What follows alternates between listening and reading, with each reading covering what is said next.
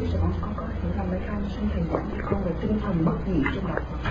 Con có nghe nhưng mà con không hiểu về tinh thần đó. Tinh thần bất nhị là một cái triết lý rất là cao mà giải thích trong một cái thời gian ngắn thì nó không đi tới đâu. Bất nhị là không hai, mà không hai không có nghĩa là một à. Cái khó của nhà Phật là chỗ đó đó. Cái triết lý này nằm chỗ đó đó. Nếu chúng ta cho không hai có nghĩa là một đó, thì chúng ta sẽ rơi vào nhị, như gọi là nhất quyên. Mà nếu ta thừa nhận là hai, chúng ta sẽ rơi vào nhị quyên.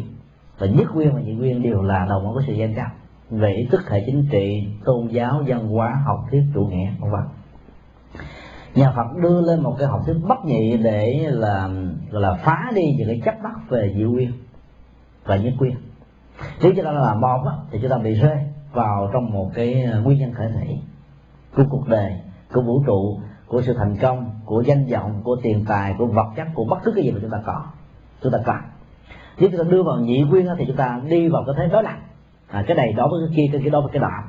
Cho nên nó gọi là cái kinh Duy Mật Cật là một cái bài kinh mà triển khai về học thuyết bất nhị. Nó có một cái phẩm được gọi là pháp môn bất nhị, rất là hay. Ví dụ như là thương và ghét là nhị, và con đường bất nhị là vươn lên trên cái thương và ghét đó. Thì vươn lên trên bằng cách nào? Vươn lên trên bằng cách là chúng ta không thương không ghét rồi, chúng ta bất nhị ha. Như vậy chúng ta sẽ trở thành sỏi đá vô tình, không ạ? Và sỏi đá vô tình cũng có những nỗi đau, cũng có những nỗi buồn, và cũng có những nỗi sầu. Đúng đó. Cho nên trở thành một cái vật vô tình của bất nhị như vậy thì rõ ràng có lợi gì hết.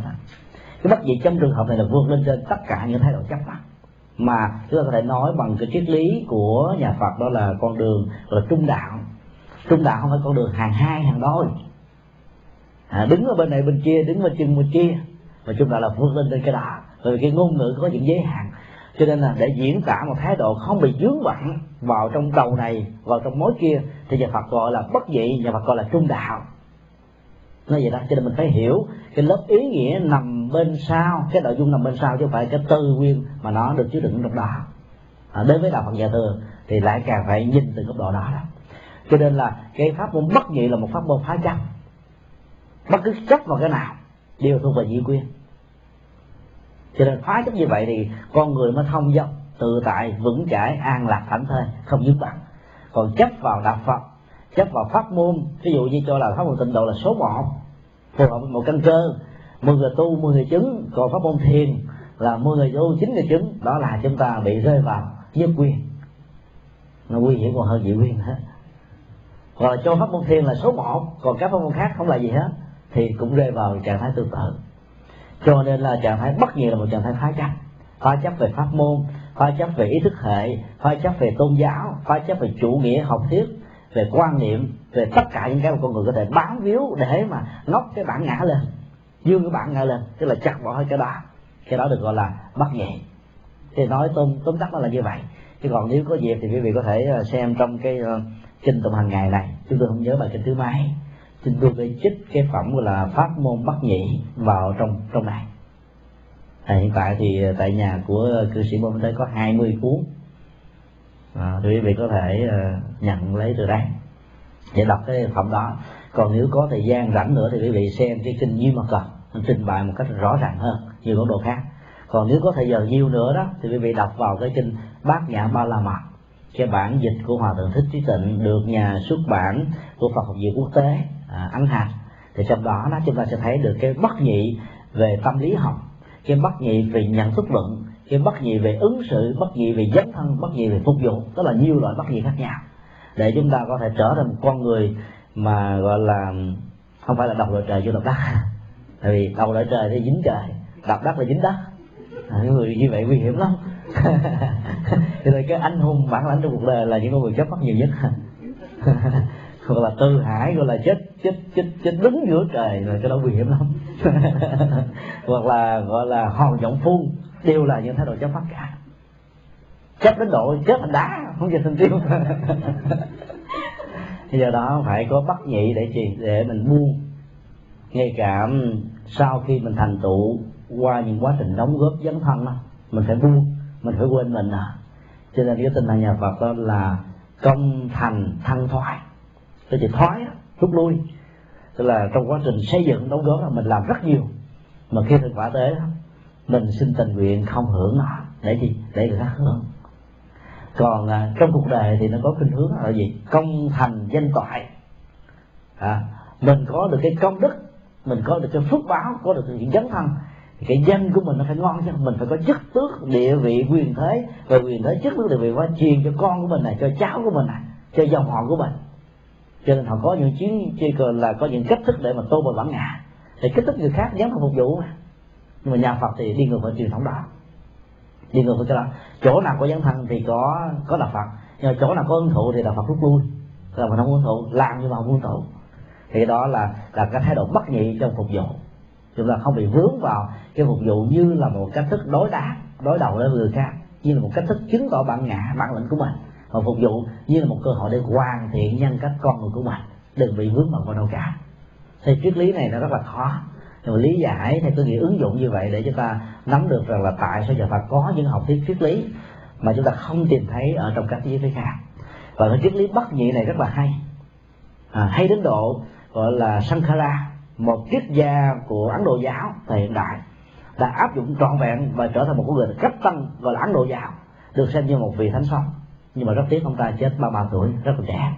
Cho nên cái con đường cách tăng đó chưa làm cho gọi là Ấn Độ giáo thay hình đổi dạng như cái kiểu mà ông ta đã muốn. Mà nếu thay hình đổi dạng thật sự thì cho thấy rằng là bản chất của Ấn Độ giáo thời đại đó chính là 70% của đạo Phật. Cho nên đó là một điều rất là đáng mừng, phải không ạ?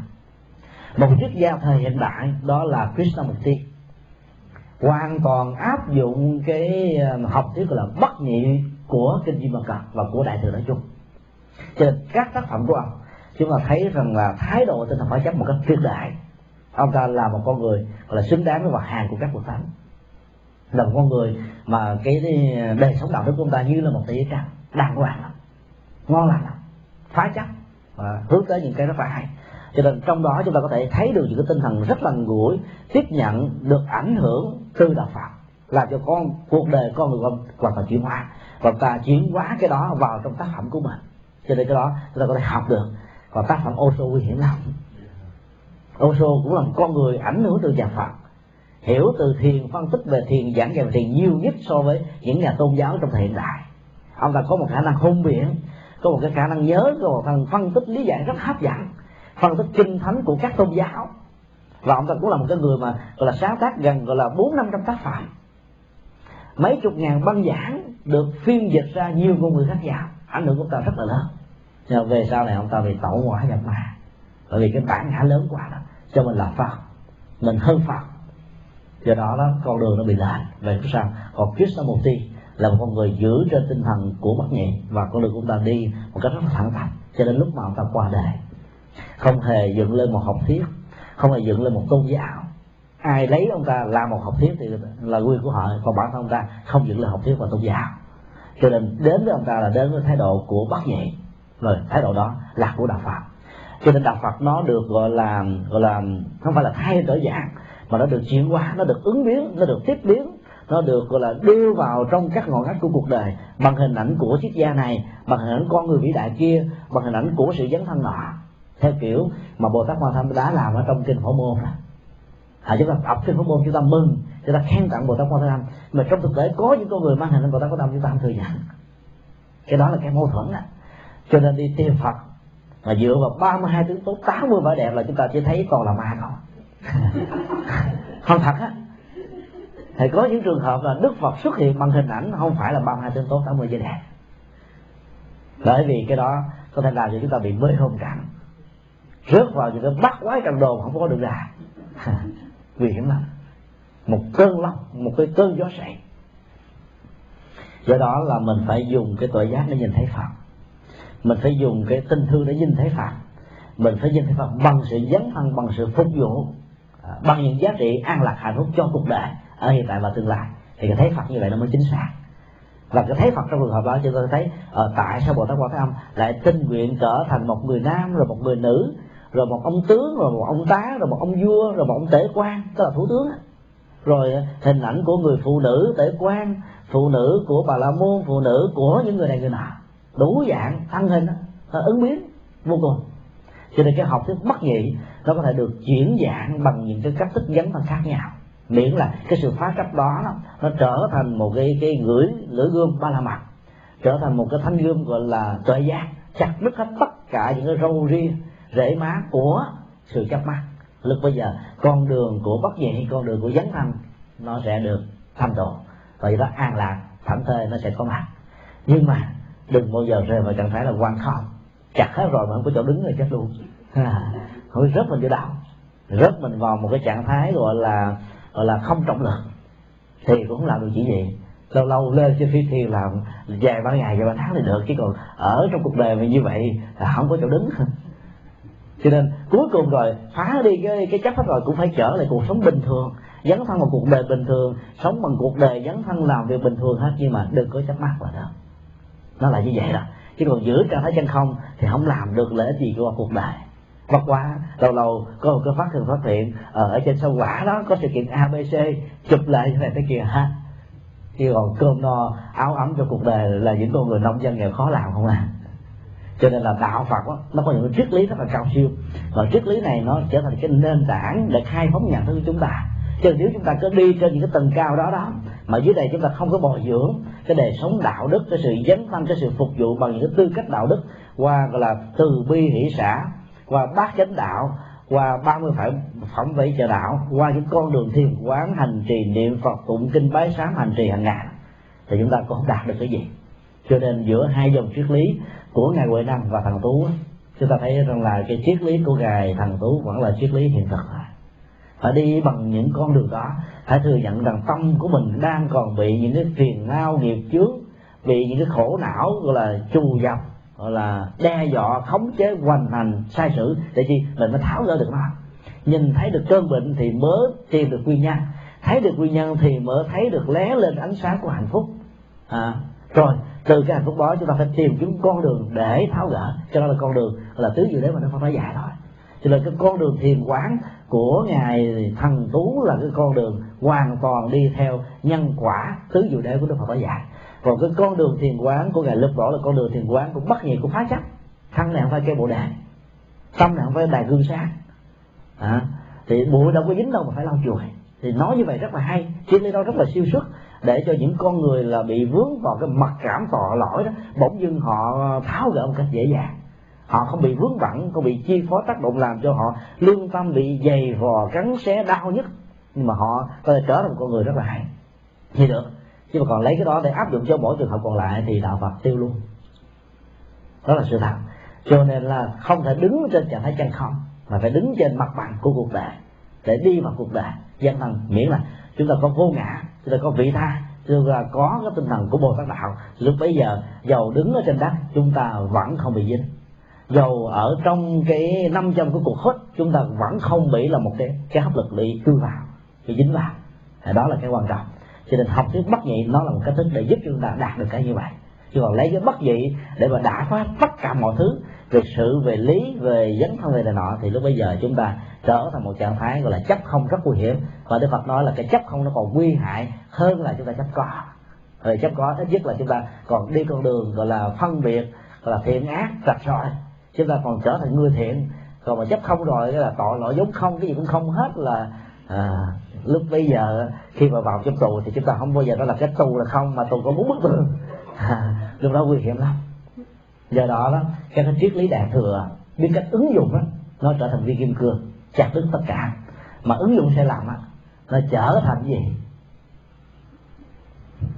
Cái số 8 nguy hiểm lắm. Do đó mình phải coi xác định mình đang ở dạng nào để mình sử dụng viên kim cương đó mà không bị đứt tay, chặt đứt được tất cả những cái khác. Còn nếu không phải dạng đó thì đừng có thọ cái bàn tay mình dùng gây số 8 mất hiệu dụng của bàn tay, thà trở thành một người nông phu. Nhưng mà đừng bao giờ trở thành cái chân lý nửa vời, thà có được nửa ổ bánh mì để ăn, còn chân lý nửa vời không xài được cái gì hết trơn. Do đó là phải hiểu cái đạo lý là bất nhị trên cái tinh thần phá chấp để chúng ta dấn thân mà không bị vướng bận, thì như vậy nó là một cái chân lý tuyệt vời. Thế còn hiểu cái đó như là một cái cách thức để mà mình bác cái này bác cái kia rồi không chấp nhận cái này không chấp nhận cái nọ thì chúng ta đang gọi là vẽ lên một cái chân lý đưa về thì không xài được, là rất là nguy hiểm. Do đó là chúng tôi có một cái đề nghị thế này, đó là chúng ta nên đọc kinh, nhưng mà chúng ta phải đọc từ những bài kinh căn bản, tức là những bài kinh gọi là trong hệ thống Bali, những bài kinh dạy về đạo đức xã hội, dạy về phước báo, cách làm lành, cách lấn ác, cách nhiếp phục tâm, cách hướng dẫn đời sống dấn thân phục vụ, cách làm cho con người của mình bớt khổ đau, được hạnh phúc, cách chia sẻ cái giá trị an vui cao thượng trong cuộc đời. Những cái đó là những cái rất là cần.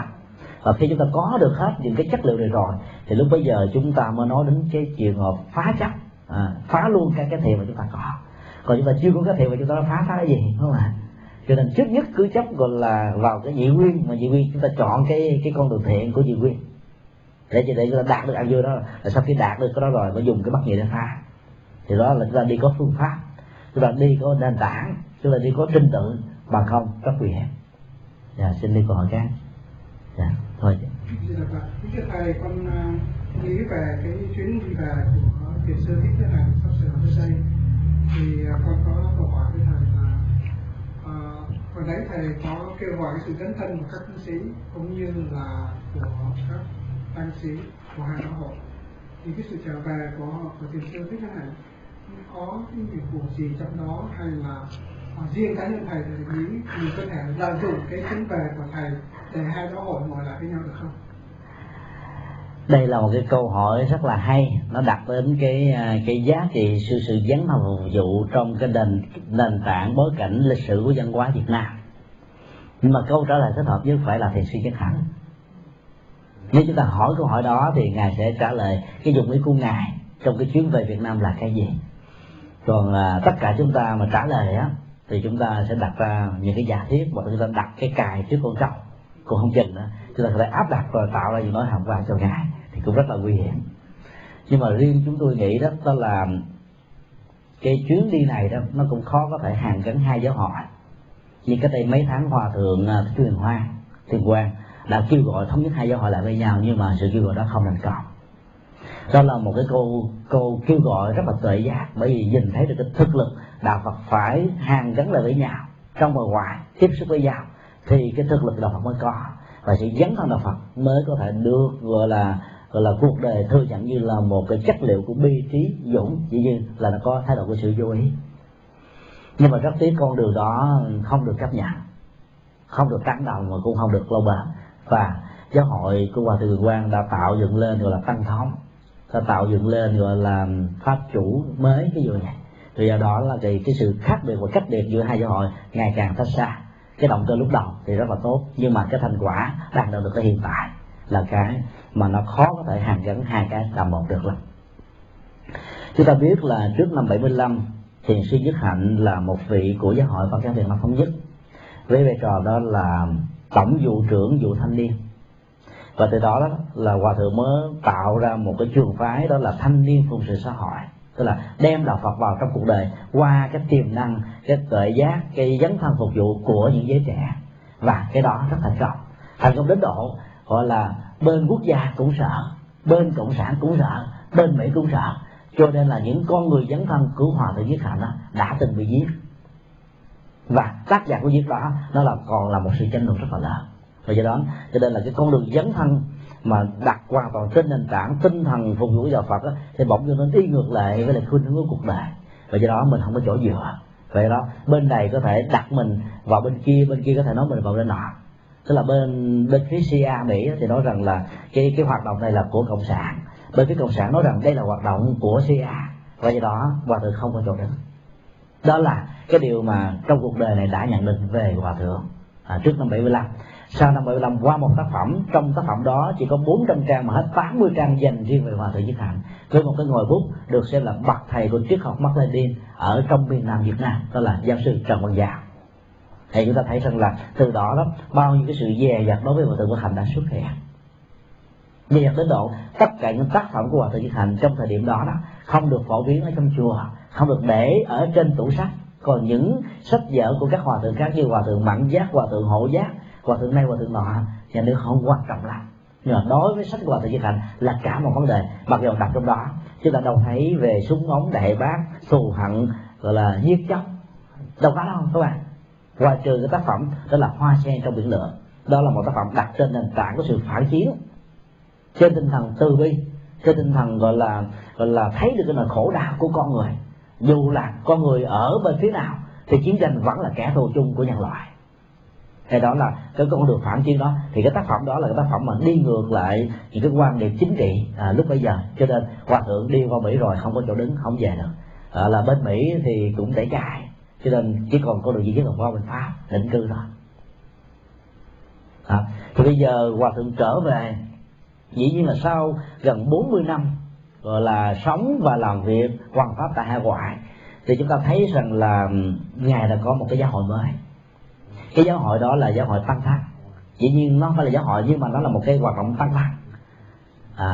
Và hoạt động tăng thân này là nó gắn liền cái phương pháp ứng dụng hành trì của chánh niệm tỉnh thức theo cái cách thức mà Hòa Thượng đã dạy, thông qua những cái phương pháp thiền quán, ví dụ là thiền hành, thiền tọa, rồi thiền là xe hơi, thiền điện thoại, thiền cắm hoa, thiền thay bông, thiền xúc miệng, đó là tất cả những cái thiền mới đại khái. Thì nó có một cái khuynh hướng khác, một khuynh hướng rất là mới, rất là tích cực, rất là dấn thân, rất là phục vụ.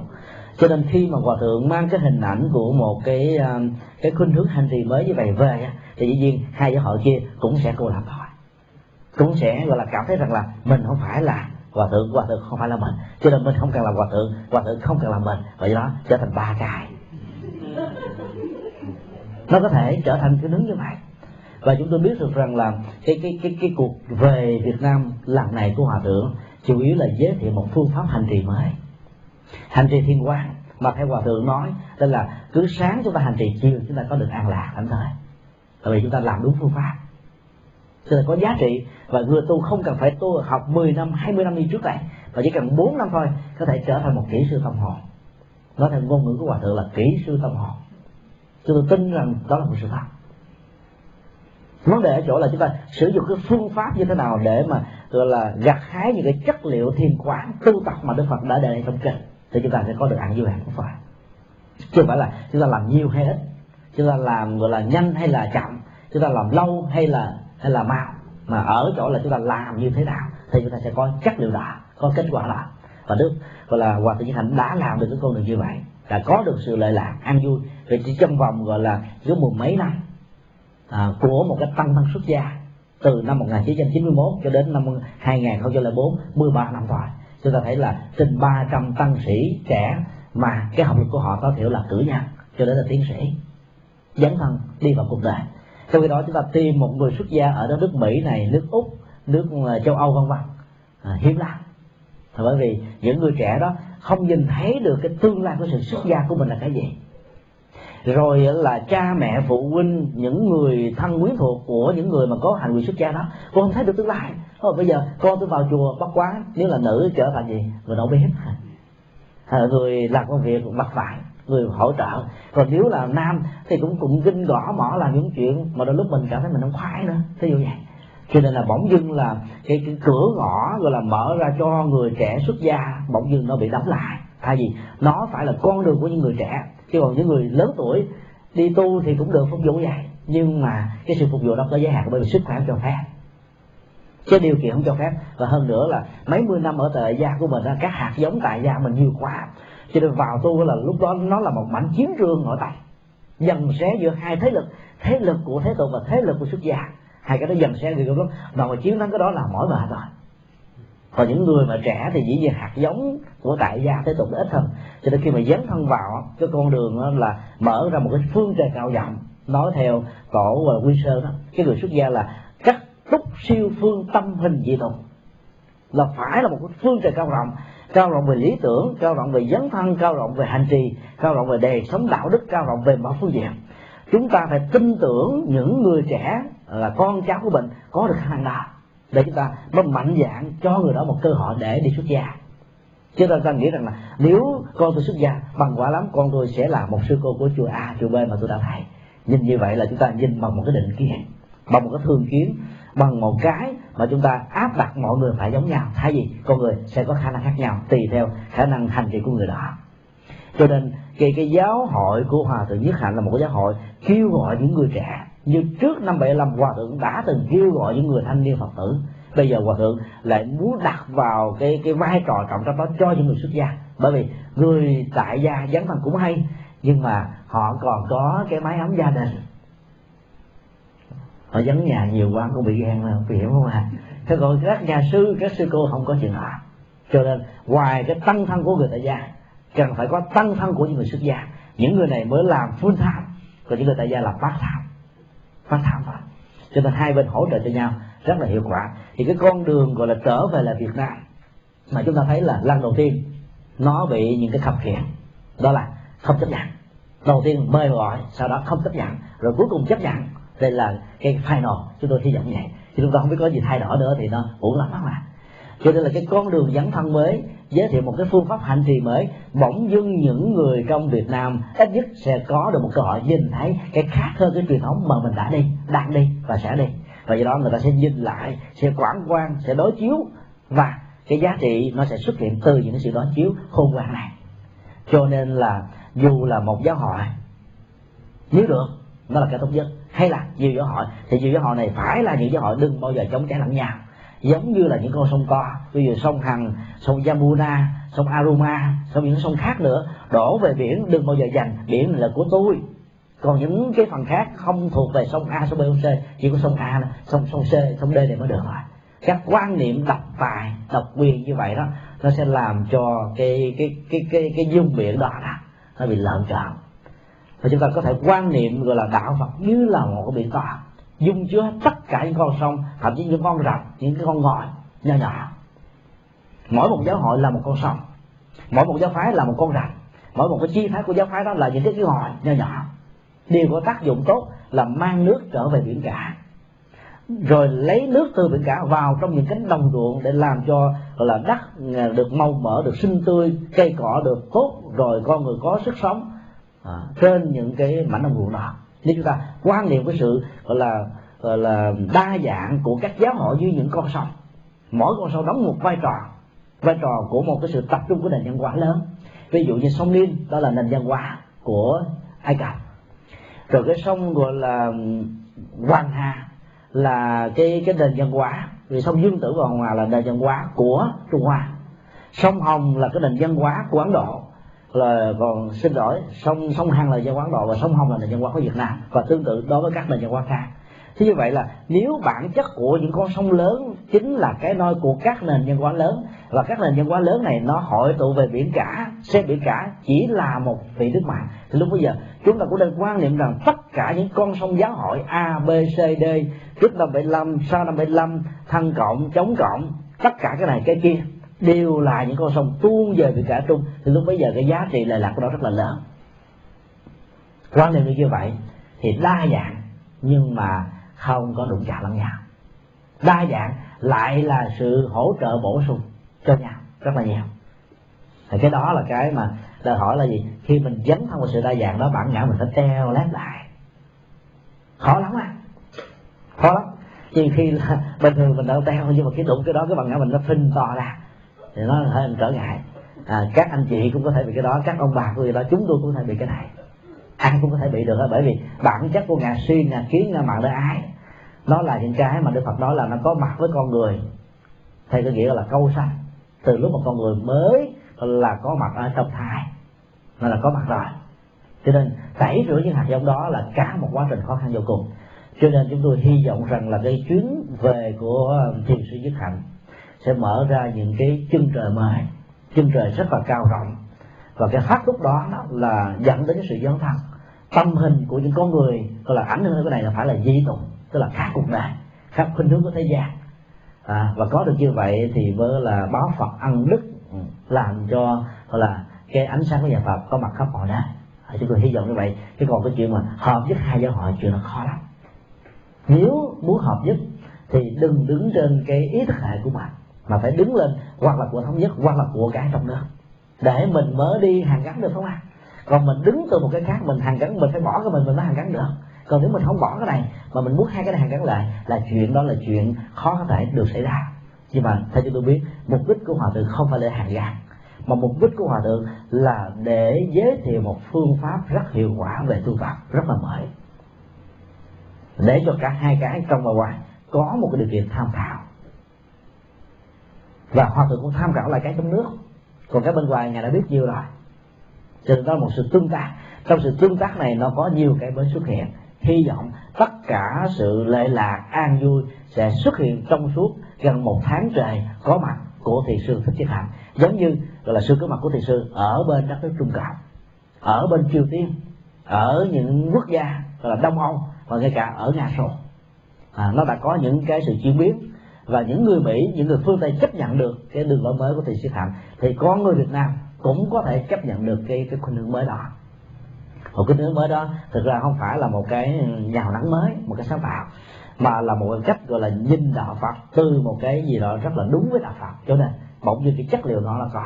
Cho nên cách tăng đạo Phật không phải là làm mới là đạo Phật, mà là làm mới là cái thái độ nhận thức của chúng ta về đạo Phật, làm mới về cái cách hành trì của chúng ta trong đạo Phật, làm mới về những cái gọi là phong tục tập quán không phải của đạo Phật ở trong đạo Phật. Cách tăng là như vậy. Thì bản chất của đạo Phật là thuộc về gọi là chân lý bất hủ. Bản chất của đạo Phật làm cái gì đó mà chúng ta thấy rằng là không cần phải sợ, như cái kiểu mà chúng ta gọi là pháp nạn. Chánh pháp thì không có nạn, chỉ có người hành trì chánh pháp có nạn. Con người dấn thân phụng chịu chánh pháp có những cái không an vui, còn chánh pháp không có nạn. Cho nên chúng ta đừng có sợ để bảo vệ chánh pháp, mà bảo vệ mình là chính yếu. Mà không biết mình đứng vững trước những cái ngọn gió của cuộc đời hay không thôi. Đó là tinh thần của nhà Phật. Cho nên là chúng ta hãy cầu nguyện, nhưng mà cầu nguyện không chịu đủ, chúng ta hãy dấn thân, như là cái lời kêu gọi của Làng Mai ở trên website. Đó là ai muốn gọi là tham gia với chuyến về của thiền sư Nhất Hạnh thì hãy đăng ký online. Bây giờ có online sẵn, đăng ký cũng được, thì đăng ký online trở về để chứng kiến một cái sự kiện diễn ra ở trong tương lai. Vì sự kiện đó theo chúng tôi nghĩ nó là một sự kiện hoàn toàn tích cực. Trước đây nếu như là nhà nước Việt Nam sợ không dám để cho những tác phẩm của thiền sư Nhất Hạnh trên những cái tủ sách ở trong các ngôi chùa, thì bây giờ chính nhà nước Việt Nam chấp nhận cho xuất bản cùng một lúc 12 tác phẩm. Đó là một cái hướng hoàn toàn tích cực, một con đường hoàn toàn hay. Chúng tôi tán thán chuyện đó, bởi vì nó là cái có lợi cho cộng đồng, cho những người Việt Nam. Tại sao người Trung Cộng dám chấp nhận thiền sư Nhất Hạnh mà người Việt Nam thì không? Cho nên có những cái hiểu lầm, có những cái hàm quan, có những cái mà nó thuộc về gọi là thế này thế nọ, cần phải được tháo gỡ. Nhất là khi chúng ta trở về là mảnh đất tổ của thiền Việt Nam ở Yên Tử, nó có một cái con suối gọi là suối Giải Hoa. Cho nên hãy đến đó tháo gỡ quan khiên hết đi, thì lúc bây giờ cuộc đời sẽ được tốt đẹp. Và chúng ta cần phải thiết lập những cái suối Giải Hoa đó trong từng ngôi nhà của mình. Nếu như mình có làm cái chuyện gì quan trái với người khác thì mình giải quan, bỏ lại ở trên cái suối đó nó sẽ cuốn trôi ra biển cả và nó chuyển hóa hoàn toàn. Từ bây giờ thì đạo Phật Việt Nam sẽ rất là tốt đẹp. Xin câu hỏi khác. Những cái này chúng con rất là ưu tư về cái vấn đề mà phát triển Phật giáo bên này. Thì chúng con xin có một câu hỏi và một cái đề nghị. Thứ nhất là sau 3-4 tháng hàng hóa ở bên đất Hoa Kỳ cũng như là các tiểu bang, thì bản thân thầy sẽ có một cái gì đó để giúp cho Phật giáo hải ngoại phát triển, và làm sao để cho các đạo Phật tử như chúng con càng hăng hái dấn thân hơn. Cái thứ hai là sau khi quan sát những cái sinh hoạt bên này, thì cái nhìn của thầy về Phật giáo và thầy sẽ áp dụng trong tương lai của chùa của thầy, cũng như là những cái chương trình mà thầy làm có thể cho chúng con được biết để ở bên này có thể hỗ trợ cho thầy được không? Những cái đề nghị đó là những đề nghị rất là vĩ đại, nó mang tâm lượng của một vị Bồ Tát, mà sếp chúng tôi bởi vì thấy có thứ tư nó xíu sợ là không kể, không nói. Cho nên đó là không phải là mình giúp đỡ lại gì về Phật giáo hải ngoại, mà phải nhờ người khác giúp đỡ mình thì có. Cho nên nó khó lắm, bởi vì tất cả những sự dấn thân đó nó đòi hỏi ở cái con đường mà phương tiện như là một cái địa bàn, một cái la bàn. Cái tuệ giác như là một cái kim chỉ nam. Sự bi trí dũng và thái độ vô ý nó chính là những cái cánh mương để cho cái con tàu đó được là đi xa vào cái nơi mà con tàu nó muốn. Thì dĩ nhiên là khi mà làm như vậy thì khó lắm, là bởi vì những bậc Bồ Tát xuất hiện trong cuộc đời làm còn không nổi. Chúng ta thấy là lâu lâu trong lịch sử đạo Phật có những vị Bồ Tát xuất hiện cải tạo cho cuộc đời ở trong hoàn cảnh mà ngài sống là hết rồi, mà cho rất tiếc là mình là không phải là một vị Bồ Tát, chỉ là một người phàm phu tục tử thôi, cho nên nói đến chuyện mà giúp vô giáo hội này giáo hội kia là chuyện nó không tưởng ghê gớm lắm, không dám nghĩ đến.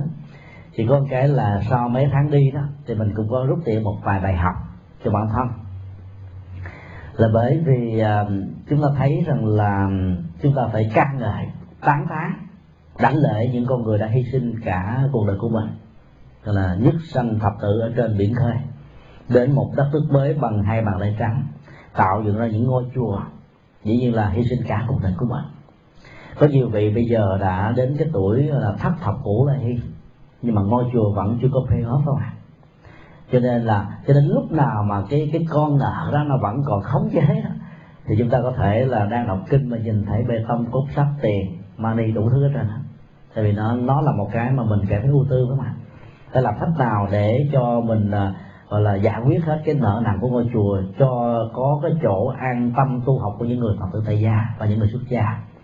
Cho nên là nhìn thấy những cái mà nó chưa hoàn thiện không phải là một nỗi buồn, mà chúng nó phản ánh được rằng là chúng ta thấy rằng là đã có những con người đã hy sinh, và cái hy sinh đó có nhiều cái đó đã gọi là đặt được cái nặng xuống, nhưng mà có những cái là mới có 50% cái nặng thôi, còn 50% phải quẩy bằng một cái túi càng khô ngoài sau này nè, những cái nó còn nặng hơn. Thay vì mình gánh một cái gánh nó còn có sự thăng bằng, còn quẩy có một cái nó bị khập khiễng, nó bị chênh lệch đó.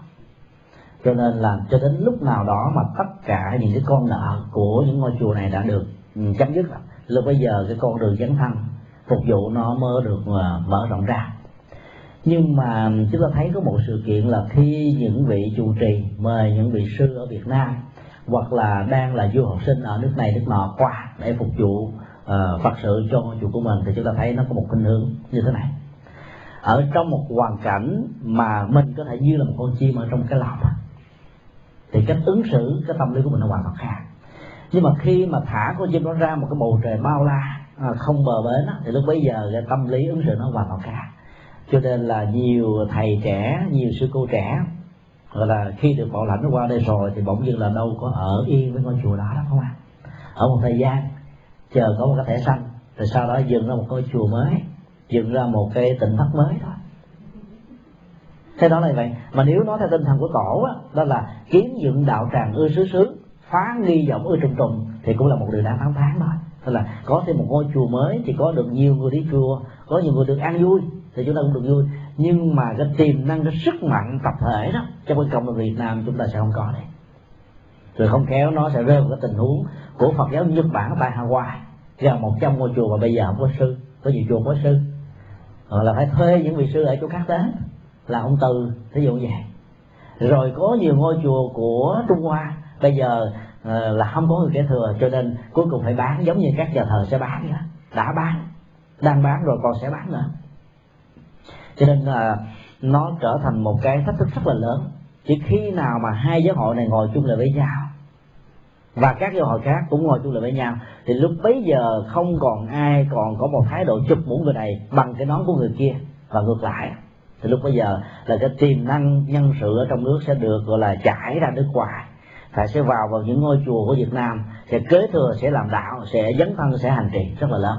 Còn đến lúc nào mà chúng ta còn gắn hạn chế cái tiềm năng bằng cách là chúng ta gắn cho cái mũ cộng sản, cái mũ không cộng sản, cái mũ này, cái mũ nọ, thì lúc bây giờ chúng ta khó có thể ngồi chung. Nhưng mà những người ngồi chung là những người ta lại không thích ngồi trong ngôi chùa của mình, mà ta thích muốn có thành một ngôi chùa khác. Cho nên nó là một cái thách thức rất là khó. Do đó là sau một cái thời kỳ mà hoàn thiện ngôi chùa đó, thì có lẽ là các nhà trụ trì sẽ bắt đầu dấn thân lên con đường hoàn pháp. Mà hoàn pháp đó, thì một người là không nổi, phải nhiều người, bởi vì nó đòi hỏi đến trí tuệ tập thể, nó đòi hỏi đến cái sự dấn thân tập thể, và chúng ta phải mời gọi nhân tài, mời gọi những con người có tấm lòng, mời gọi những con người có đạo đức. Thì lúc bây giờ đó thì cái tiềm năng Phật giáo nó sẽ mạnh. Ở lúc bây giờ chúng ta thấy là hai là một, tức là bắt dậy. Chúng ta bắt dậy được như vậy thì nó tốt lắm. Rồi chúng ta nói chúng ta làm cái này và phải là cái kia, thì chúng ta sẽ không bao giờ ngồi lại với nhau. Có cái thái độ bắt nhị trong hai giáo hội thì chúng ta mới thấy được sức mạnh Phật giáo đa dạng, hỗ trợ, tương lực cho nhau rất là nhiều. Nên cái đó nó đòi hỏi đến cái ý thức tập thể, nó đòi hỏi đến cái sự chấp nhận của những cộng đồng Phật giáo nói chung. Và rộng hơn nữa, về sau này chúng ta cũng không cần phải mở nhiều cái ngôi chùa nhỏ như cách thức của người Việt Nam, mà chúng ta có thể mở những ngôi chùa to như cách thức của người Trung Hoa, của người Đài Loan, của người Thái Lan, của người Miến Điện, của người Tích Lan. Một ngôi chùa có thể là mấy chục mẫu, trong đó có chứa có thể là từ 1 cho đến là 10.000 sư. Nó vẫn hay hơn là những ngôi chùa nho nhỏ. Quý vị có thể về Việt Nam nhìn thấy cái bản chất của nền văn hóa Việt Nam là gì? Chùa một cột chút xíu à, mấy chục mét vuông làm gì? Không làm được gì cả. Cho nên cái tinh thần của người Việt Nam là cái tinh thần xẻ lẻ, cho nên là không làm được việc to. Cũng là 30 năm chúng ta có trên đất nước Mỹ gần 100 ngôi chùa, tính 5 cho 4 bể chúng ta có 400 mấy chục ngôi chùa. Nhưng mà nếu chúng ta so với Phật giáo Đài Loan đâu có bao nhiêu ngôi chùa, mà tới ngôi chùa Hòa Thượng Tinh Văn đây chúng ta thấy gì? Là một đài tùng lâm không à, lớn lắm. Chúng ta làm cái nào đáng cái đó thì đã hay hơn. Như vậy là chúng ta hãy dẹp những cái con sông nhỏ để nhập vào một con sông lớn, hãy dẹp những con sông lớn để chúng ta nhập vào một cái biển cả. Và có biển cả thì chúng ta có được tất cả, bởi vì cái sản lượng của nó lớn lắm, cái tiềm năng ngọc trai bảy báo nó vô cùng vô tận. Khai thác vàng mới còn sông, bắt quá cho chúng ta cá là cùng mà cá người ăn chay ăn đổ đường không? Cho nên cuối cùng chúng ta không sử dụng được nhiều cái tiềm năng của những con sông nhỏ, cho nên chúng ta phải sử dụng cái tiềm năng của biển khơi. Bởi vì nó là ngoài cái chuyện mà giá trị giao thông, ngoài giá trị hàng hải, ngoài những cái giá trị sản lượng kinh tế, nó còn có những giá trị gọi là thẩm mỹ, nghệ thuật, du lịch, nhiều cái khác nữa, rất là nhiều. Cho nên chúng ta cần phải có cái này. Như vậy là để cho Phật giáo có thể phát triển được ở trong tương lai thì chúng ta phải có tinh thần gọi là hội nhập với nhau, tương tác với nhau thì mới có thể có. Còn riêng về trong nước thì nó cũng khó lắm. Ở trên ngôi chùa chúng tôi quý vị biết là nó nhỏ xíu mà, 600 mét vuông, nhỏ hơn cái nhà này nữa, mà 34 thầy ở gọi là san sát giường với nhau, cứ một cái giường cách nhau có 2 tấc. Thì ở như vậy cái hoàn cảnh của Việt Nam là như vậy thôi. Và bây giờ không có đất làm sao sinh hoạt không à. Cho nên dù mình cũng muốn làm chuyện to chuyện lớn, cái giới hạn vật lý nó làm cho mình bị không thể vươn rộng cái đôi tay của mình ra đâu. Còn bây giờ mà nói cả giáo hội thì nó càng khó hơn nữa, bởi vì nó là cái lãnh đạo tập thể và mình chỉ là một hạt cát trong cái giáo hội là một quả núi, nó là những quả núi Trường Sơn, những cái hải đảo rất là vững chãi, còn mình không có thăm béo vào đầu cả.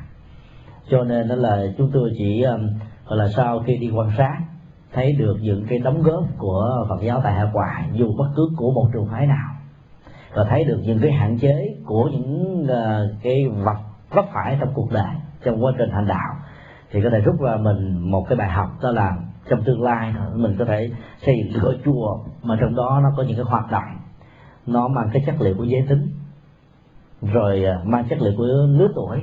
Tại vì có những cái lứa tuổi nó không có tương thích với nhau, cho nên cái nội dung sinh hoạt nó phải khác nhau chút xíu để nó đáp ứng cho nhiều cái từng lớp khác nhau. Cái thứ hai nữa là mình cố gắng khai thác cái tiềm năng của giới trẻ, là bởi vì những người lớn tuổi đã có một quá trình đóng góp rồi.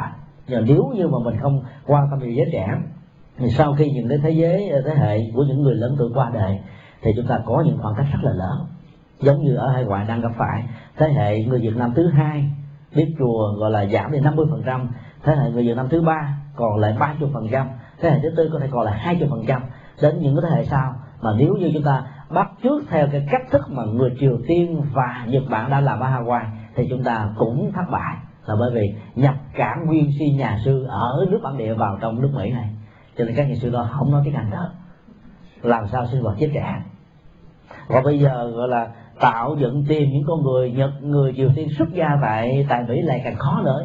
Giống như là trong ban ngày đi thắp đuốc đâu thắp béo đâu, cũng thấy được ai để mà tìm. Do đó thấy được cái tình trạng đó, những người nào phụ huynh học sinh mà thấy con em của mình có quyền nhập xuất gia nên khuyến khích, mà mình tin tưởng rằng người đó có thể trở thành một ngọn hải đăng. Tại vì trong một đất nước mà đầy đủ phương tiện đời sống vật chất của cải như thế này mà người đó dám từ bỏ, nhất là mình đang có một nghề nghiệp ổn định mà dám từ bỏ, thì những con người đó phải có chí nguyện lớn lắm. Còn cái kiểu mà xuất gia để ăn bám cho vào giáo hội, vào trong đạo Phật á, ẩn dưới đường Phật, thì những con người đó chả làm được gì cả. Bất quá thì là nuôi được một ngày 3 bữa cơm cho bản thân mình thôi. Cho nên là cái dấn thân để xuất gia nó phải đòi hỏi đến cái chí nguyện lớn. Mà cái chí nguyện lớn đó nó phải bỗng dưng mà có, nó được gọi là truyền thừa từ đời này sang kiếp kia. Cho nên kiếp trước mình là tu sĩ thì bỗng dưng kiếp sau này chui ra tại vì muốn là tu sĩ, dầu cũng bị hạn chế trong một giai đoạn nào đó rồi cũng trở thành tu sĩ. Còn nếu không trở thành tu sĩ thì nó cũng biến dạng tu sĩ rồi. Ví dụ công chúa của Thái Lan, quý vị biết, năm nay gần 50 tuổi lập thân. Vua hoàng hậu muốn lập gia đình cho chị, nhưng mà chị không có chấp nhận. Rồi chị đi học Phật học, trở thành giáo sư tiến sĩ về Phật học, dạy lại cho quý thầy. Một công chúa mà trở thành giáo sư tiến sĩ Phật học là chuyện chưa từng có trong lịch sử nhân loại. Rồi bây giờ dấn thân chứ không bao giờ lập gia đình. Nếu không cho tôi đi tu hả? Tôi trở thành người gọi là Bồ Tát, gọi là tại gia. Do đó là cái hạt giống đó nó sẽ gọi là phát triển ở góc độ này hoặc là góc độ kia, nó sẽ đi bằng cách này một cách nọ thôi. Do đó là khó có thể chặn đứng được cái khuynh hướng của hạt giống, khó chặn đứng được lại, mà chúng ta nên tiếp sức. Chứ hạt giống đó là một hạt giống có lý tưởng đàng hoàng, chúng ta nên tiếp sức. Và hạt giống đó vì một cái thói quen truyền thống, vì một cái gọi là ham vui nhất thời, hay là vì một cái động cơ nào đó, thì hạt giống đó nó sẽ trở thành những hạt giống lép. Một cơn gió thổi qua bay lên trên, trấu bay hết. Trong thời kinh Pháp Hoa chúng ta thấy là 5.000 người đứng dậy bỏ đi. Đức Phật nói đó là những hạt lúa lép. Còn những hạt lúa chắc thổi hoài nó dính nguyên luôn, mọc thành cây lúa nữa. Rồi một cây lúa trở thành một bụi lúa, một bụi lúa trở thành một ruộng lúa, một ruộng lúa trở thành là gạo cho con người ăn thoải mái, không sợ hết đâu. Cho nên là cái cách mà làm đạo đó, thì dĩ nhiên là chúng ta phải khai thác cái tiềm năng của giới trẻ, có những cái sinh hoạt giới trẻ. Chúng tôi đang dự kiến là sẽ có tổ chức những cái khóa học mang tính cách là tình yêu, hôn nhân, hạnh phúc gia đình. Cái đó là giới trẻ khoái lắm, thậm chí người lớn tuổi cũng khoái nữa. Rồi tình yêu ai không có không? Già rồi cũng có, là 70 tuổi, 80 tuổi nhắm mắt lên đời cũng có tình yêu nữa. Cho nên cái đó nó không có tách rời khỏi bản chất của cuộc sống. Và chính vì thế mà Đức Phật nói là cái cảnh giới này là cảnh giới dục mà. Biến dạng của dục nó qua tình yêu, tình cảm, tình thân, tình thương, đủ dạng hết trơn. Mà trong kinh chúng ta thấy là Đức Phật dạy mang mát, không có một tôn giáo nào, không có một cái bản tinh thánh nào mà có đề cập đến những cái góc độ gọi là đời sống hôn nhân, hạnh phúc, tình yêu gia đình như là của Đức Phật. Nhưng mà có một quan điểm rất là sai lầm, người ta sợ đề cập đến tình yêu trong chùa, người ta sợ lắm. Cho nên là giới trẻ không đến chùa là vậy, chỉ cho họ yêu thoải mái, yêu những người họ muốn yêu, rồi làm đám cưới tại chùa trước sự chứng minh của Phật đàng hoàng, họ sẽ được hạnh phúc bền bỉ hơn nữa. Cho nên chúng tôi tính là sẽ triển khai những cái khóa học như vậy, dĩ nhiên là trên tinh thần của nhà Phật chứ không tinh thần của thế gian, để cho giới trẻ thấy rằng là những cái mà họ đang sống, những cái mà họ đang cần đó, nó đã có trong nhà Phật, và nhà Phật có thể trở thành một cái dữ liệu tham khảo rất là lớn, và sau nữa có thể trở thành là những cái tấm bản đồ để chỉ đường cho họ có thể vượt qua khỏi những cái sự khác biệt về giới tính, những sự khác biệt về cá tính, thì sự dung hòa sống làm sao để có được an lạc hạnh phúc với những người khó thương, với những người khó ưa, với những người khác với cái khuynh hướng, cái hành trì, cái nguyện vọng của mình. Cho đó rất là cần. Ở bên cạnh đó nữa thì dĩ nhiên là chúng tôi chỉ thích triển khai những kinh điển căn bản thôi, không thích triển khai những kinh điển triết lý cao siêu. Và những kinh điển triết lý cao siêu á, nó là một cái giai đoạn cuối cùng rồi. Chúng ta thấy là Đức Phật chỉ nói kinh Pháp Hoa 8 năm cuối cùng khi Ngài qua đời, trước khi Ngài qua đời thôi. Chứ Đức Phật đâu có nói lúc mà Ngài mới thành đạo đâu. Cho nên chúng ta phải gọi là học theo Đức Phật. Gọi là nếu như cái cuộc hành đạo của mình chia làm 5 giai đoạn thì những cái cao siêu đó nói vào giai đoạn thứ 5, chứ đừng nói vào giai đoạn đầu. Đức Phật đã làm như vậy, là một bậc tuệ giác, một bậc vĩ nhân mà còn làm như vậy, thì chúng ta đừng bao giờ nói rằng mình hơn Đức Phật để làm những cái chuyện ngoại lệ, là đem những học thuyết quá cao siêu huyền diệu cho những người Phật tử mà trong thực tế họ không cần những thứ đó. Họ cần những cái là bây giờ đang khổ đau làm sao cho được hạnh phúc, đang căng thẳng kinh làm sao cho được thư giãn, đang bất hòa làm sao được tháo gỡ, hoặc là đang không hòa hợp làm sao để cho đoàn kết thương yêu. Đó là những cái mà người ta đang cần, cuộc đời đang cần. và vĩnh viễn mãi mãi sẽ còn cần. Cho nên là sẽ nên triển khai những bài kinh mà chất lượng như vậy, thì cái lợi ích nó cho cuộc đời, cho cộng đồng nó nhiều hơn.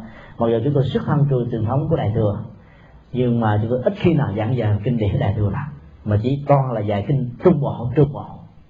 Okay. Cái bản kinh này quý vị thấy là 35 bài kinh là thuộc về kinh điển Bali, chỉ có 15 bài kinh trích dẫn từ những kinh điển Đại thừa, mà chỉ kinh điển Đại thừa, tiền Đại thừa thôi chứ không phải là hậu Đại thừa.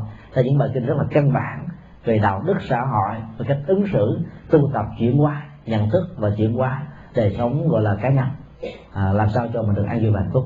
Cho nên là chúng tôi chỉ có dám nghĩ đến một số cái quan điểm tương đối là chủ quan về cái con đường làm đạo ở trong tương lai. Dĩ nhiên giữa cái mơ ước và cái hiện thực có thể có một khoảng cách rất là lớn. Khó có thể ai dám nói rằng là tôi muốn là tôi sẽ làm được, mặc dù chúng ta có bản lãnh để khẳng định chuyện đó, nhưng mà ai sẽ biết được rằng chuyện ngày mai sẽ là chuyện gì, không ạ? Cho nên là cứ nuôi một cái nguyện vọng lớn rồi làm tới đầu tính tới đó. Do đó nói rút lại đó, thì nguyện vọng thì có thể là có lớn, nhưng mà làm nó đòi hỏi đến duyên và những điều kiện.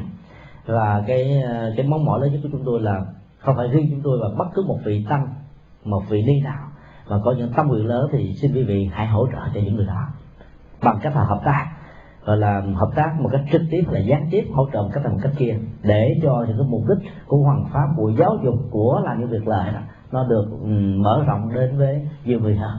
Thì vậy giá trị của đóng góp của nó sẽ cao, nó sẽ rộng.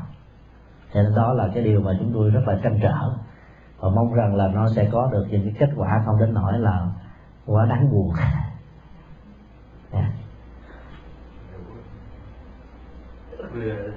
Bây giờ thì là thôi thì cũng trễ quá rồi. Cũng rất là cảm ơn quý vị rất là kiên nhẫn. Dĩ nhiên là không có nhẫn nhục nha, nhưng mà nghe mà nhục như cái này là mệt lắm. Rất là kiên nhẫn để nghe những sự chia sẻ của chúng tôi. Nó cũng như là những thao thức mà quý vị có thể đã có, đang có và sẽ có. Và nếu nó là cái điểm chung thì chúng ta mong rằng là trong tương lai nó sẽ kết những hoa trái của sự dấn thân và phục vụ. Trước khi chia tay quý vị thì kính chúc quý vị tối nay có được một cái giấc ngủ rất là an lạc, nằm xuống ngủ liền, đừng có suy tư. Còn những ưu tư đó để ngày mai hãy tính. Ngày mai chúng ta còn gặp nhau vào lúc 2 giờ. Nam mô Bổn Sư Thích Ca Mâu Ni.